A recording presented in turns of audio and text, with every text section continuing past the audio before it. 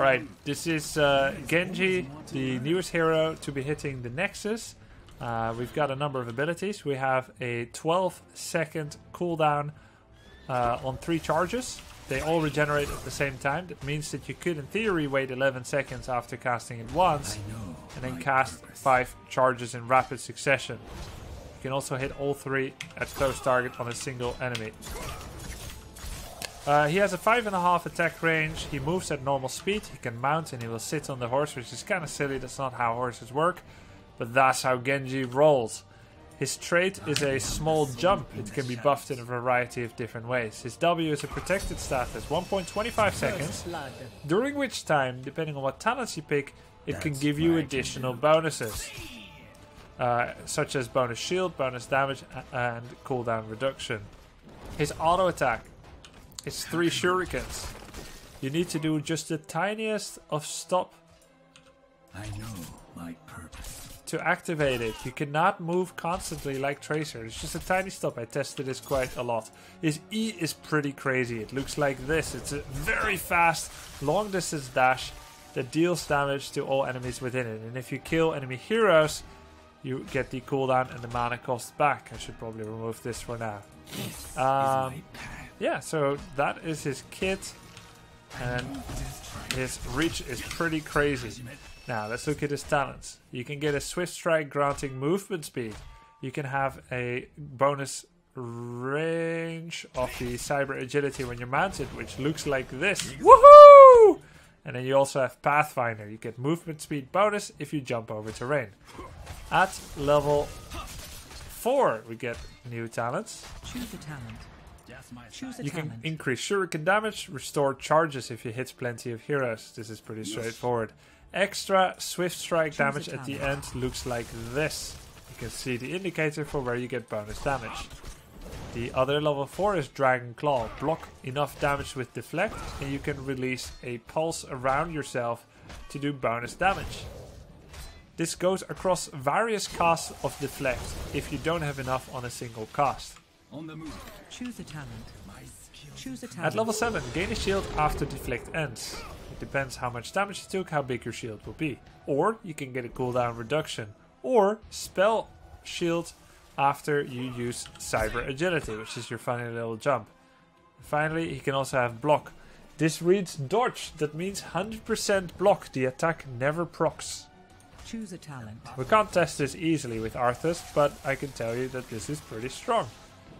Then, his level 10s, they're pretty cool. Dragon Blade removes his auto attack and it gives him a sword attack. We're going to remove Malf for now so that we can be the only one that shines. It's an 8-second ability that gives him a sword, which hits in a big swath, makes him move forward. Does a lot of damage. Keep in mind we're at level 20, but that's very powerful. During this time he cannot use his ranged auto attack. Additionally, during that time, if he kills enemy heroes, it resets the cooldown of Swift Strike, which is his E. That means that you can do an E, use your R, kill someone, use it again, and do another big Dragon Blade swipe. Very nice finisher, nice chase, and so on. Moving to the other heroic, it's called X Strike. It has a pretty decent casting range, about a little bit more than his auto attack, and it does an X-shaped damage, and it looks a little something like this. There's also an element where after you choose the initial target, it does another hit on the same place. 296, 296, and 592 to top it off. That means you can get a total of 3 hits on someone. 296 is a 1 hit. You can have 1200 damage if you hit all of it. And that's how it looks. You can of course also miss it hilariously, but Arthas is easy to hit. At level 20, it gets upgraded. It's called Living Weapon. Each enemy hero hit by X-Strike reduces its cooldown by 12. All 3 hits get procced to do the CDR. That means you can have a CDR of 36. That means that the next time you cast it is 44 seconds later, which is pretty crazy. That means if you hit 2 heroes in the center with all of it, you can cast it again immediately. This is testable if the enemy hero is the Lost Vikings.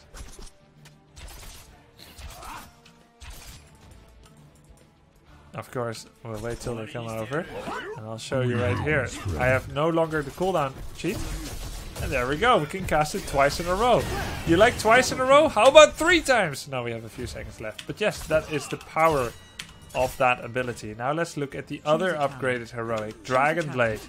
Dragon Blade reads, each time Dragon Blade hits an enemy hero, the duration of Dragon Blade is increased by 1 second. Do you like permanent big samurai sword hits? Well, you can. Killing blow. Double kill. Your killing spree has ended. Alright, now let's look at the other talents. Choose a talent. Increase Shuriken single target damage if you hit it at melee, if you hit all 3. Flow like water. Each enemy hero hit with Swift Strike reduces the cooldown by 3 seconds. Pretty straightforward. And Cyber Agility has 2 charges, but gets a 15-second cooldown. They have separate cooldowns. That means if you use 2 at the same time, you have to wait 30 seconds to get all your charges back. Choose a talent. Reflect. Deflect also deals an additional 33% of the damage blocked. Final Cut is extra damage on the same path. Even though it says in the area, it's actually the path that you just traveled. Steady Blade. Each enemy hero hit by Swift Strike increases the damage of the next Swift Strike by 20%, which is actually pretty damn cool. I want to show you. Choose a talent. And it looks like Choose this. a talent. The base damage is 471. Is unerring.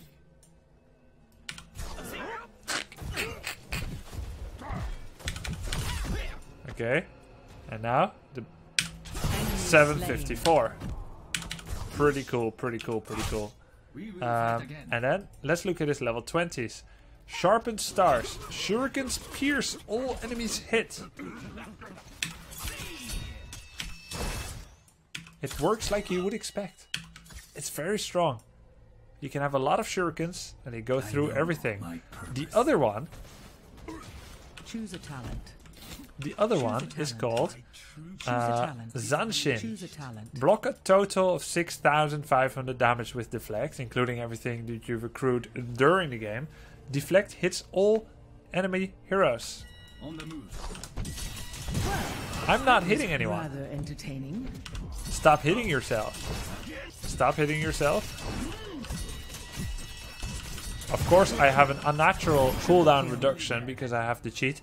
I just wanted to show you how it works. You deal damage to everything around you.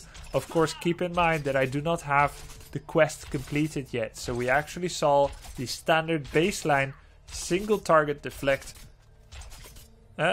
damage return. We don't have the Zanshin effect yet. Now, with completed quest, I'll show you what it really looks like. Once they actually stop hitting my stuff. Yeah. Come on. Again. I just did the quest complete, but I need them to hit me first. Again. Wait. Did I complete the quest? I am the soul in the shadows. What? You are now truly 5 dead. stacks? I think it's Killing spree. Anyway, we'll get it soon enough. Double kill. Okay, now we have it. you are now truly dead. Did you say you are now truly bad? Or dead? Okay. Okay, now you can see it.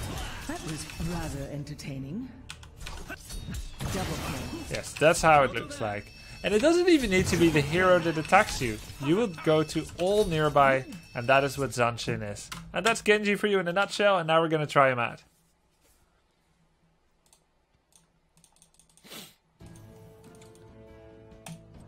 Alright, so I don't own Genji here yet, and I can buy him either with gold or with gems. You can still not purchase gems, so I actually have to go ahead and buy him with gold for now. Because I want to keep my gems for other stuff potentially. Balance is the soul. And there we go. I thank you. G gashigasm, E gashigasm, M gashigasm, J gashigasm, I gashigasm. And here's his skins.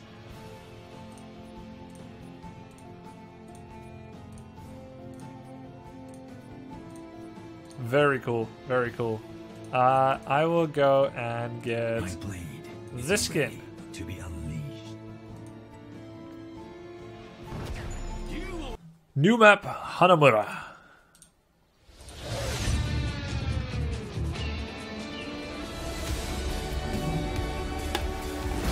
Welcome to Hanamura, a large two-lane battleground set inside the sprawling grounds of Shimada Castle.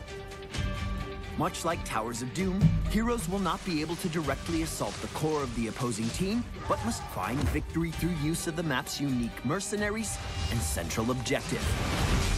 Woven across the center line of the battleground are payload pathways for both teams that cover the top and bottom of the map. These payloads are the key to victory on Hanamura. Escort a payload to its final destination, and damage will be dealt to the opposing team's core. A payload will only move if a friendly player is standing inside its proximity circle, with its movement speed dictated by the total number of friendly players standing inside the circle.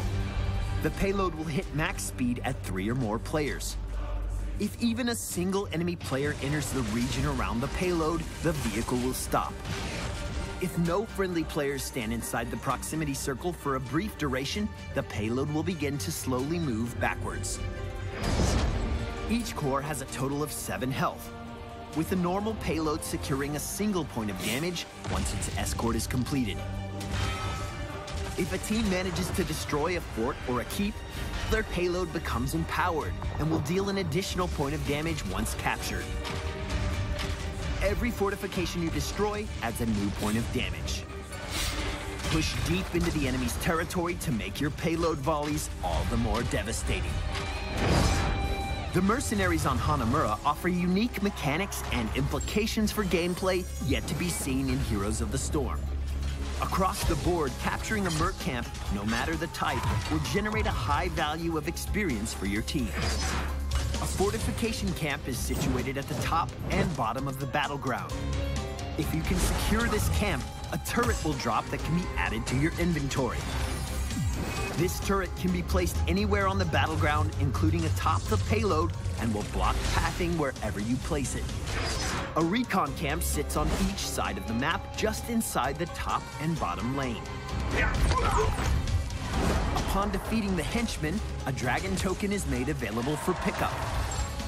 When used, this item will send out 3 dragon spirits to seek the nearest 3 enemies to your location.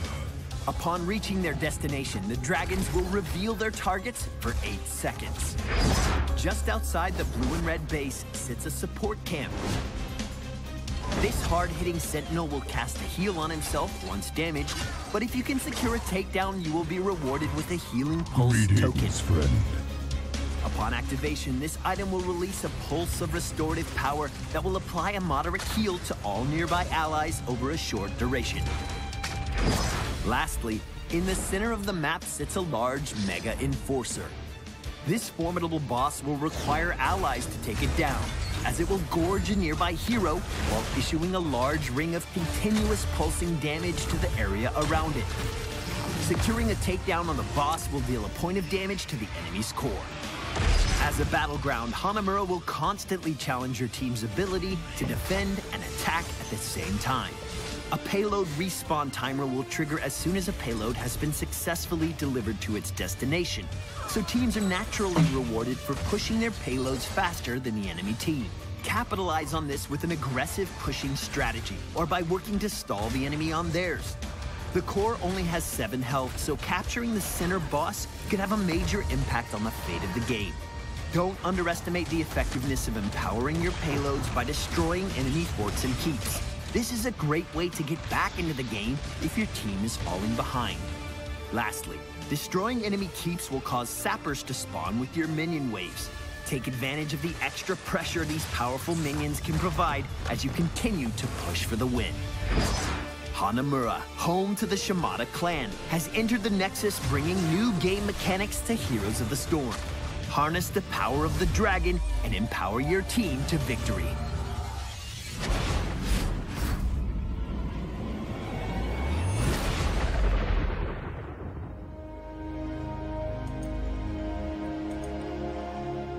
There is one Easter egg hidden on this map.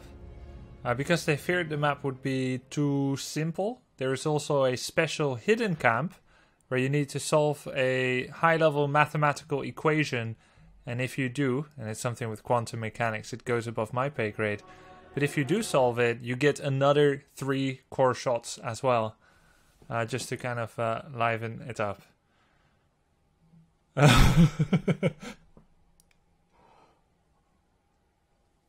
Yeah.